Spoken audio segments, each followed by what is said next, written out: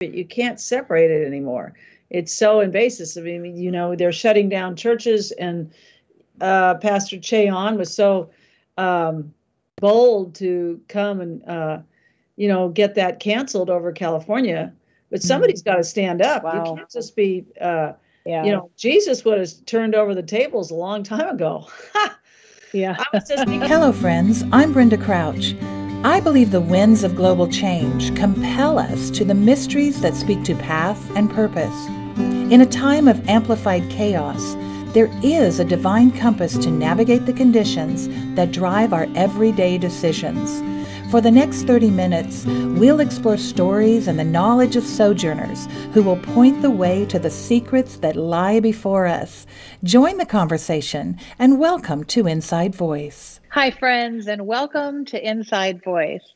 In a culture of consumer-driven values and celebrity dreams, it's often difficult to stay grounded in what's real, what's true, and sustainable.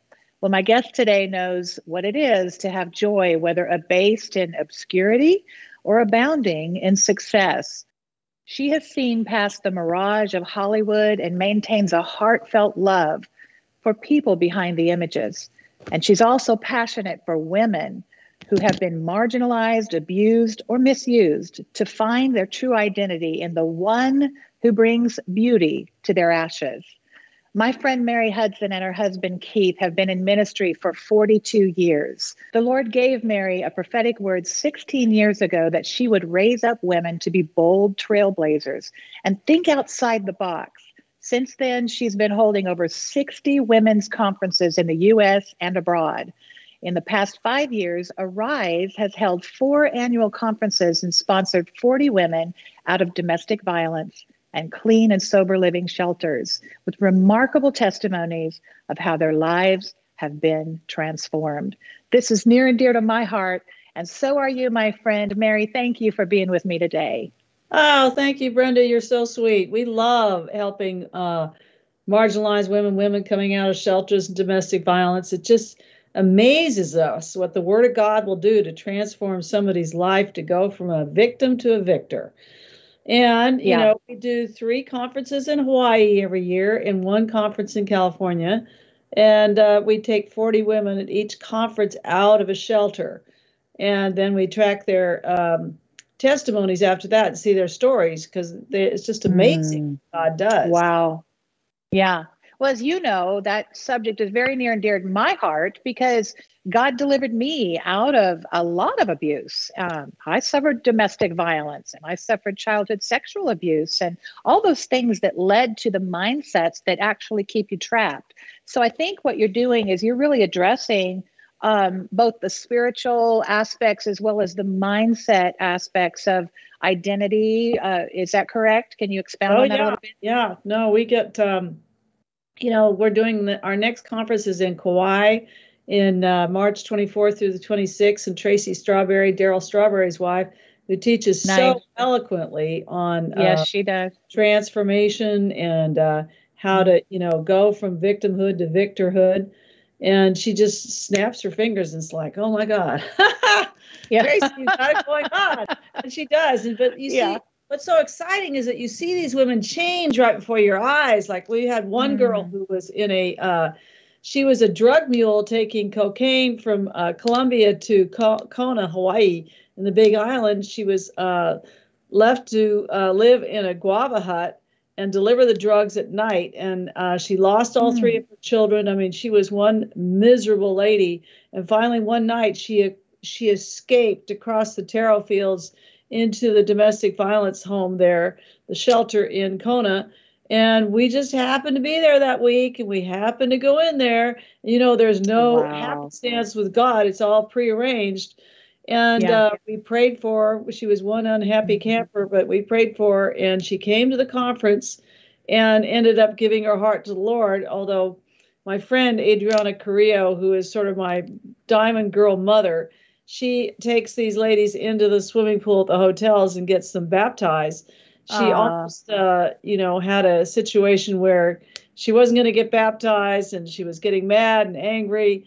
And she just took authority over it, and the girl got baptized. Her whole life changed. She went over to Honolulu. She joined YWAM. She enrolled in the University of Hawaii, and she's going to become a sociologist. She got all three of her children. Wow. I mean, God just flipped her around because of a 2.5-day weekend telling her who she is in Christ. I mean, you might be all sorts of things in your life, in your history, in your past, but you're a new creature in Christ, and all things have passed away. And Brenda, I really feel that this is a year, that 2022 is a year to live in the moment. And whatever God presents to you in that moment, you've got to go with it. You've got to flow with it. I was so funny that's good. when I was in Terry Savelle Foy's next conference up there in Rockwall, Texas, and she's just tearing it up, and we're having a great time at the end. We've got a lot of people filled with the Spirit. There's probably about 700-800 people there. And one of my friends was there. Actually, she's my graphic artist, and she just moved to Dallas from Orange County. And, we paid for her to come up and everything like that. But then when I was talking to her right before I left, it was like I was in my purse, and it was one of those small purses where you can't get your wallet in. So you're carrying your cash just loose. And this $50 bill just jumps out of my purse and falls on the floor. And God says, just give that to her. Well, I didn't do it right away. I stuffed it back in my purse. And then God's all over me saying, give it to her. And finally, I yank it out of my purse, and she's so thankful. She's so grateful. She's just getting established, and she's with a pastor there and everything like that. $50 means a lot to her. So that was really awesome. Wow, that's awesome. I love that you have a heart that is sensitive to the Holy Spirit, and you listen to him. Ever since I've known you, and it's been a few years, I've known you to be the kind of woman that wants to speak encouragement into other women and to see them thrive, to see them reach their fullest potential for what they were created to do. And I love the story of the woman that came to you and was in such a desperate place, and how her life has changed. Are there any other stories where maybe women have come through your program several times, or they've gone on to even become maybe a part of your ministry? Well, actually, there is a girl from the Dream Center in Los Angeles that I keep bringing her because she's such a testimony, and every time she comes, it's, like going from glory to glory. But then I do have another lady that we had in Kona, and she was at the same domestic violence shelter a couple of years before. And she was one unhappy camper. I mean, she had been thrown out of the car at 60 miles an hour by her insignificant, I'm not going to say significant, but insignificant mother. I mean, serious domestic violence. And she was mad at God. She was mad at the world. She was mad at anybody that even came near her. So the three of us were there, and we were praying for the ladies in the room. And finally, we decided, well, we're just going to take a chance here. We're going to lay hands on her and pray for her. Yeah. Man. So, we didn't know whether she was going to snap at us, but she had something like 15 bones broken down the side of her shoulder from being thrown out at that rate of speed. And it was amazing. She came to the conference. She sat there. She looked disheveled. She looked unhappy and miserable. But the power of the Word of God, it'll just go in there and change you. It's I have my book, Smart Bombs, Tearing Down Strongholds with the Explosive Word of God. It explodes inside of you when it's a rhema word for you, when the Holy Spirit's speaking to you personally, and he's trying to tell you something, which is why it's so important to get into your word on a daily basis. Anyways, those words got into her, and those two, and we start on a Thursday night, we end on Tuesday, Saturday at noon. We pay for all the girls' expenses. We bless them and give them whatever we can to help them. She came back 2 years later and gave us this testimony. She didn't even look like the same person. She was totally, hair was done beautifully, wearing a beige suit. She looked like somebody just stepped out of Forbes magazine. She was amazing. And she had moved from Kona over to Hilo, and she'd gotten a job there. And as she was walking home from work, she saw some people holding hands on top of a grassy knoll, and they were Christians and they were praying. And she went up there and broke the, came and joined them and started praying with them, joined the church. Her whole life changed. And she's just a testimony of the glory of God. Wow. Praise God. I mean, to see how the Lord takes notice of the details. He's in the details, and how he will guide our steps and lead us, to people like you or the people on the grassy knoll who were praying. That's what he does. He's so faithful to heal the broken and the oppressed and to bring them out, deliver them. Yeah. Joy. I love that. Strength. I love that. And, healing really is a process, but I think that epiphany that you were talking about, that rhema word, that life-giving word that's where the paradigm shift is. That's where, suddenly you're seeing yourself through new eyes, because I understand that thing where you're angry or you're so hurt, you're betrayed, or you've got the cloak of shame on you and you can't see anything but that. And that the enemy's lies can be very strong to somebody who feels so beat down. But what God does through his word to redeem and to restore that and bring you out of those lies and into the light. I love that. Love that. Yeah, it really does. That's actually how it started for me. I was a radio news director in Las Vegas in the late 70s, early 80s. Yeah. And I got saved, and I went to a church that, I couldn't figure out why a lady in the church had cancer. And one of the elders told me that, she said, well, maybe God's trying to teach her something. And I'm like, why would I want to serve a God that wanted to teach me? Right. I'm out of it. So I promptly backed about 18 months. And as I was going on my way, I'd get up at 3:30 in the morning. I'd be on there for CBS, and then I moved to ABC. And it was, quite a job. And you had to be real strong, and you had to be very, like you are, very eloquent. And if you missed a few words, it was not a good thing. And my radio manager did not like me because I was into getting everybody that moved saved. And he would come and try to mess me up, try to upset me. But I would call the associate pastor at this little church I started going to afterwards and say, Jan, what do I do now? She said, open the Bible, Mary. Just read the word. And whatever God pops out to you, he's going to comfort you with. And, I did that at 10 minutes to the hour. And, if I came up on the hour, like at broadcast, and I was like wavering and everything like that, my job was almost over. So I would read the word 10 minutes to the hour. And, he tried to upset me about 15 minutes to the hour, and I was in tears. I would calm down. God would speak to me. The Holy Spirit would talk to me. And I'd get on the air, and I'd be strong and bold and courageous. Because in him, we live and breathe and move. Oh, yeah. I mean, we have our being in him. Go. So that's quite a drink of water, a breath of fresh air. Yes. To be able to do that. I love that. That's a great little tip for anybody, honestly. Yeah. So that's right. I remember you guys lived in Vegas, and is that where you were actually saved, you and Keith?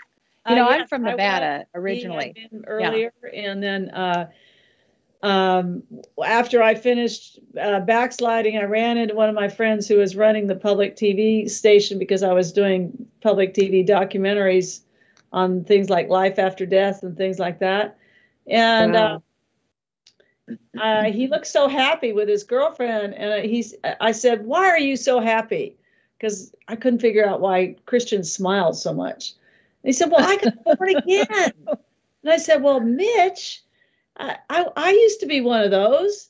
And he said, well, I wish you told me. I almost tried to commit suicide. I'm going, oh, wow. So he said, well, listen, Mary, you've got to come over to this little church, North Las Vegas, with us. This little lady from Oklahoma, Bertie McCoy. And you need to hear the associate pastor preach, because she was an ex-showgirl that got saved, and her brother got her saved. Her brother now is my husband for 42 years. And she became the associate pastor of 5 years, but she could teach the word like People magazine. So she really taught us the word, but it was, that's where the word really got inside of me. I could tell it was the Holy Spirit talking to you through the word of God. And that's why it's so important to get in the word, because that's how the Holy Spirit wants to direct you. And when you're lost for words, lost for anything, just open up that little Bible and let him speak to you. Oh man, that's good. That is the truth. Really interesting, just as a little tidbit, Brenda, my daughter Katy is doing a 2-year residency in Las Vegas in the Resorts World Hotel. And the Resorts World Hotel was built on the ashes of the Stardust Hotel, where her aunt Jan, the preacher, was the top showgirl. Wow. Yeah. Oh my goodness. That gives me the chill bumps. Yeah. So I know she's up in heaven just, cool. Directing the whole thing. Oh my goodness. That's awesome. Well, we're going to have to talk to you about seeing one of those shows. That'd be fun. So I want to talk about France, because I know you spent some time in France, and you were, you said the Lord really spoke to you about going to France and just spreading the gospel there. And you were there for what, 2 years? And well, no, I go off and on and hold conferences there. And my friends, John and Laura Madden, have had a church there in Nice for probably 40 years now. And their daughter's taken it over, her husband. And they've established Rhema Bible training centers in Geneva, Paris, Germany, and Canada, and Haiti. So we would do a lot, as much as we could there, but they didn't allow women to speak in France. And so that's where I was going. Yeah. So too bad I'm speaking now. Too bad. Perry Seville did the same thing. So she's got, I've got my books in French, and she's got her books in French. Yeah. Amazing. Well, God will open the doors where there seems to be no way. He certainly does make a way. And do you think that women have been marginalized through misinterpretations of scriptures? Have their mouths been absolutely quieted? But look at what God's doing. I think right now he's opening the mouths of women. Let's talk about that a little bit. And I think you're preparing these women who have been shut down. They've had a bullseye on their back where the enemy's tried to take them out through abuse, through lies, whatever. And look what God's doing through the restoration process. He's opening the mouths of the Marys and these women who fall in love with Jesus. And I think they've got something to say to the church right now and to the world who really does not know the true representation of who Jesus is. Would you agree with that? I don't. I mean, Jesus always had women. He had women, disciples, apostles, and all kinds of women around him. I mean, we really love our friend from Charisma, Lee Grady, who's written so many books about women in ministry. And he has such a heart for women who have been marginalized, like you say. And he goes through each woman in the New Testament and their position and how important they were to his crew. And you get into there where Paul's saying, women should not speak in the church.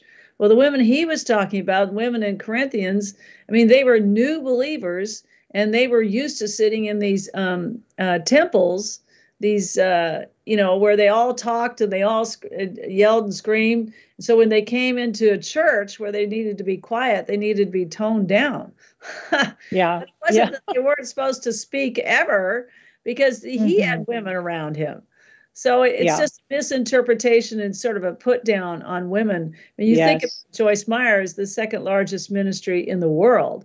And then, you've got a great ministry. Terry Seville Foy's got a great ministry. There's so many women ministers that have a great voice out there.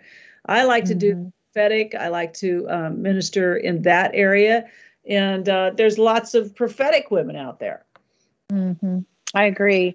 And I think the Lord is really, in this era, we've gone through a lot of things culturally and socially.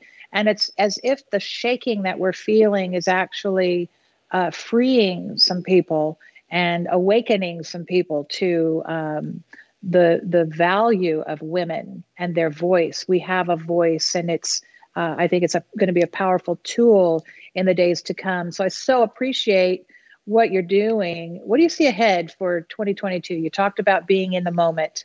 Explain that. Really resonating when I was listening to a friend of ours, Mario Murillo, last night on Flashpoint, and he was saying how the hippie movement, which I was in Berkeley in the hippie movement in the 68 to 70 is so funny. And we used to see Mario Savio have those street revivals, but Mario Murillo was there at the same time having a revival right there down the streets. I love Mario. And, he has that one story where he confronted the warlock. And it's what he was saying last night is that there was a warlock in one of his meetings that got saved recently. I think it was even this month. And the very next day, the guy was out on the streets getting people saved and born again. But what he was saying that really resonated was that the first, real revival he's lived in was in Berkeley, but it was like flowers and daisies, and it was more of a lamb's revival.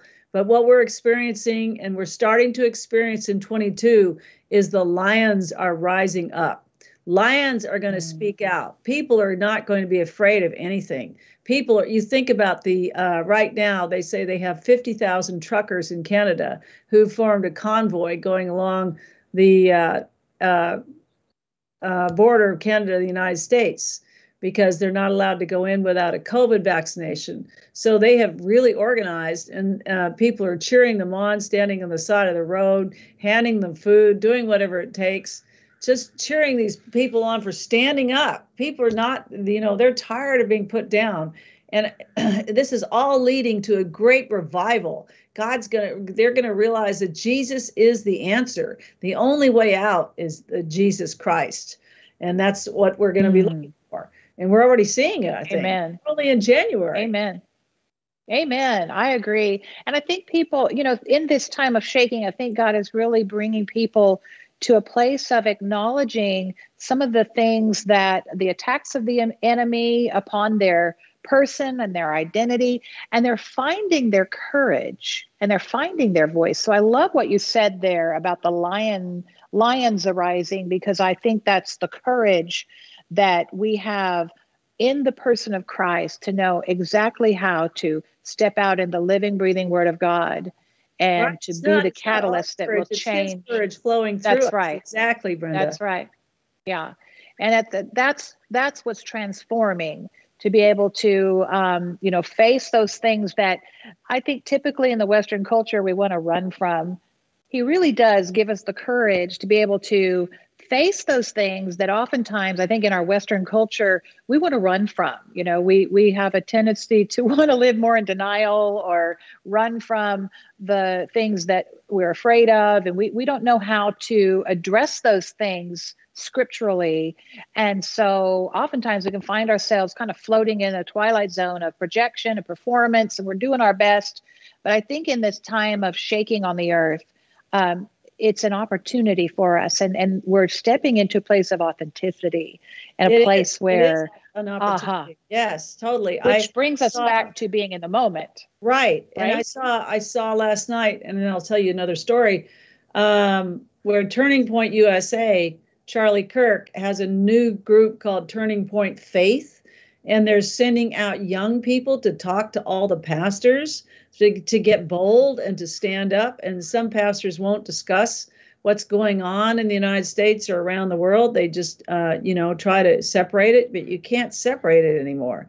It's so invasive. I mean, they're shutting down churches, and Pastor Cheon was so bold to come and, get that canceled over California.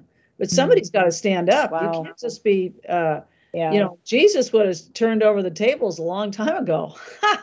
Yeah. I was just thinking about living in the moment too.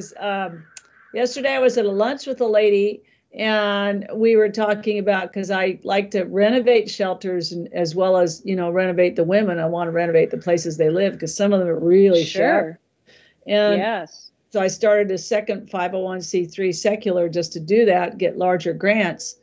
And she was saying she'd come to church with us a couple of weeks ago and just cried at the altar. We thought, oh, for sure, she's born again. She's saved. Well, don't ever take anything for granted. She sat there at lunch and she said, I grew up as a Mormon and I had an abortion and I don't think God's ever going to forgive me. And I'm going, listen, you've never asked Jesus in your heart. He's going to forgive you and throw it into the sea of forgetfulness and remember it no more.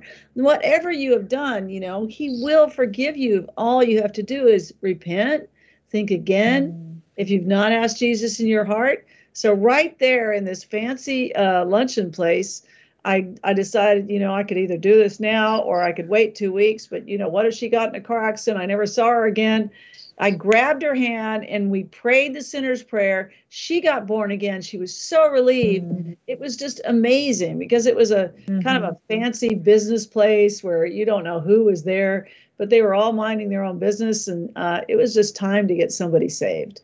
So I think you're going to have divine encounters this year. You're going to have encounters with people and don't ever take anything for granted. Just talk to them and let the Holy Ghost lead.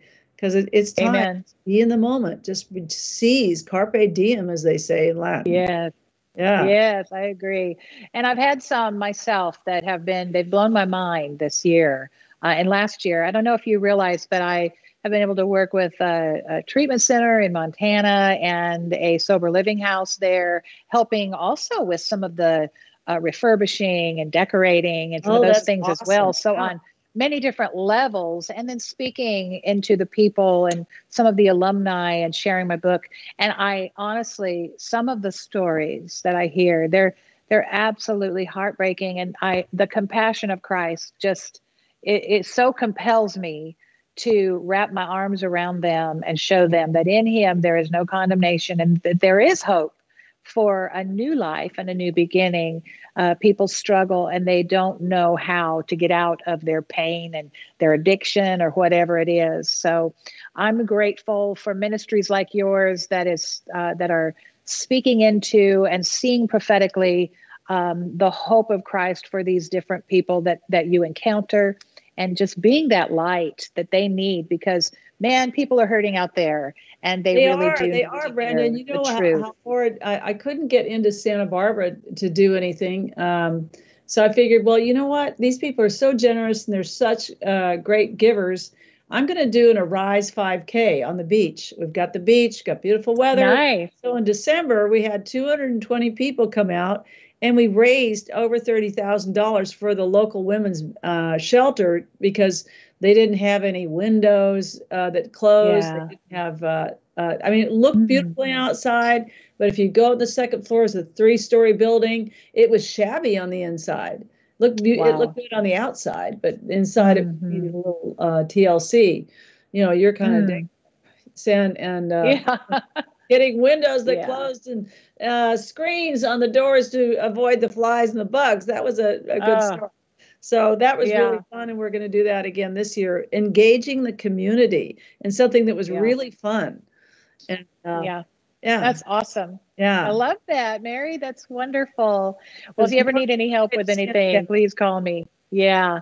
Well, listen, you're parents of 3 grown adult children. You've got Angela, your oldest, correct? Your oldest daughter, David, your youngest. Is that right? And then Catherine Elizabeth, better known as Katy Perry, is your middle child. Right. And you've written a book it's called Joyful Parent. And I'd like to know, how did your journey of raising children and then the transition or the segue into being learning how to parent adult children who all have their own identities and their own ways of doing things. How did that influence your book? And what's your advice for parents out there, young and old?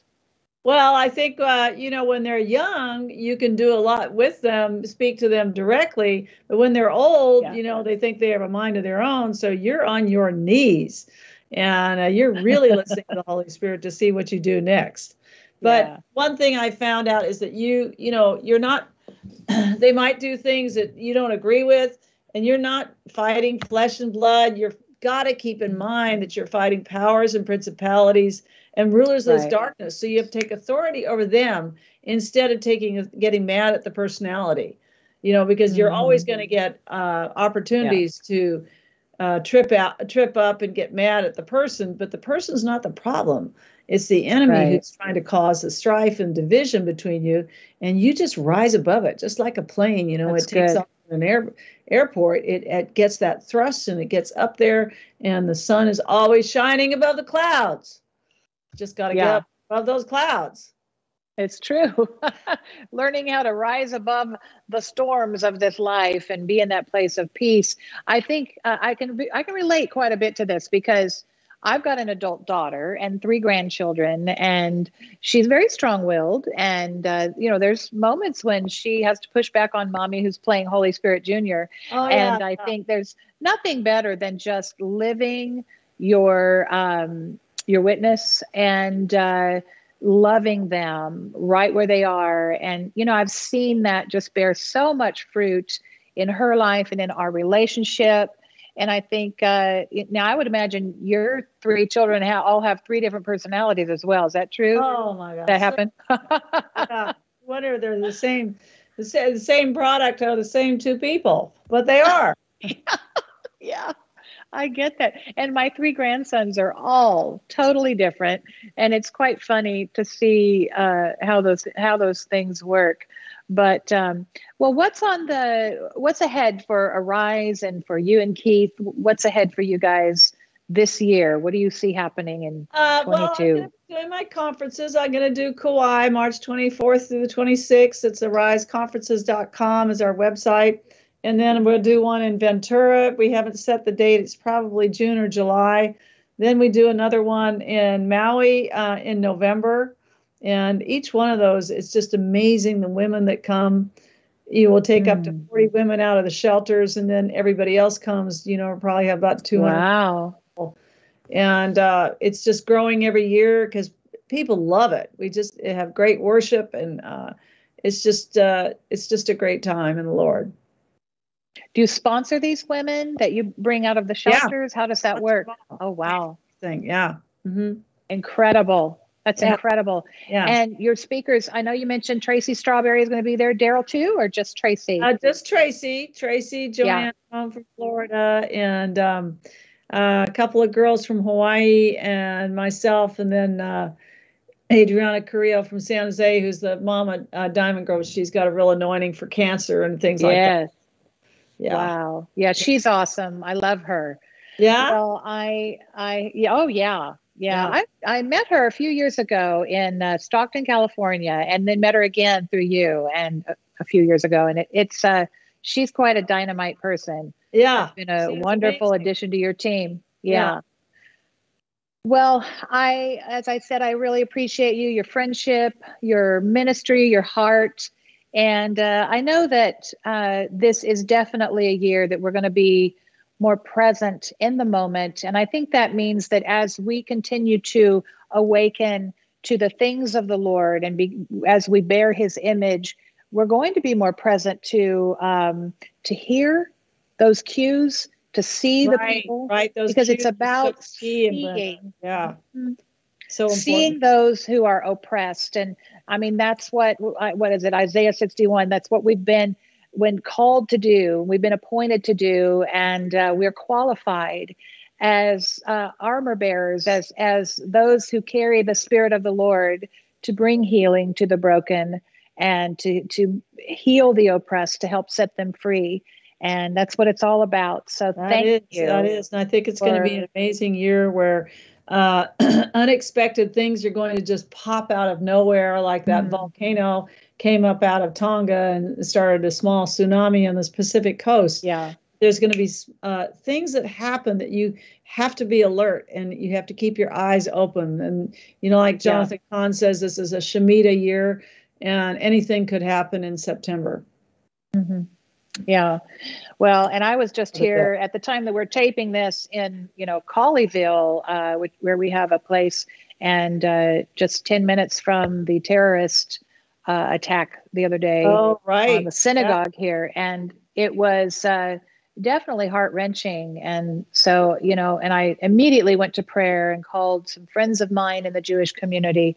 And I just really see all of these things that may feel initially as negatives to people as actually opportunities. The Lord is calling us to a deeper place, a more intimate place with him, and a place of being watchmen and having our eyes wide open and being available, because people are weary and they're hurting, and we can be the arms and feet, the hands of Jesus to them.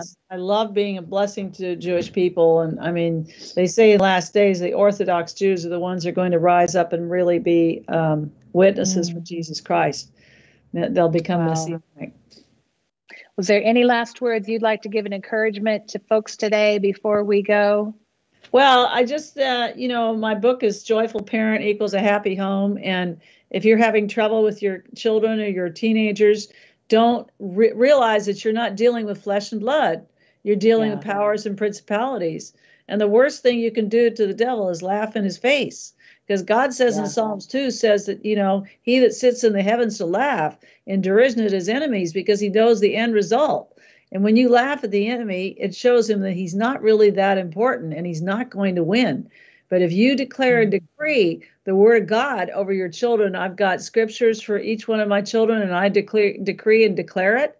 And God brings it to pass. We decree, we declare, and he does the multiplication.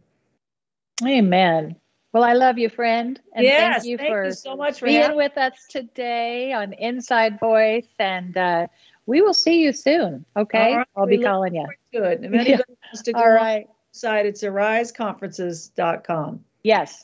That's what I meant to ask you. Thanks for saying that. And so website is Arise Conferences with an S. Yes. .com. And can they find your books there as well and other resources? Yes, but they're all on Amazon. Okay. Yeah. Awesome. Well, thank you so much. I appreciate you being here. It's an honor to have you. Well, my friends, I appreciate you being here today as well. And I know you have enjoyed this conversation with Mary and I. And I believe that in this year, you're going to experience exactly what she said. You're going to be present in the moment.